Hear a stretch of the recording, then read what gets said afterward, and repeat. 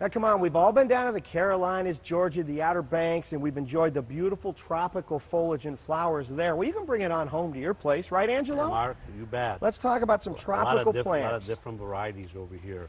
Look at this new Mandevilla. Look at the Mandevilla, stars and stripes. Look how beautiful the colors are. And it's very, very prolific bloomer.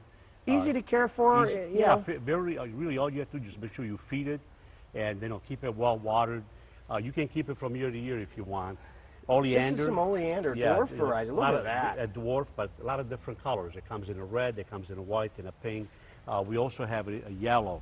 Exodora. This is a real Look tropical. at that, real tight, nice, small plant there. It's really great to use in a combination pot, or you can just kind of use it to dress up a table. What's that smell, Angelo? Is that jasmine down there? Yeah, jasmine. Look at that. This is the jasmine. This is extremely, extremely fragrant. Great plant for like the deck, the gazebo. It never stops blooming. Incredible. And it just keeps right on going. And of course, these aren't hardy, but they're great to bring a little tropical foliage to your summer. A lot of color, very different, and it makes the place really feel it tropically. Thanks, Angelo. Thank you, Mark.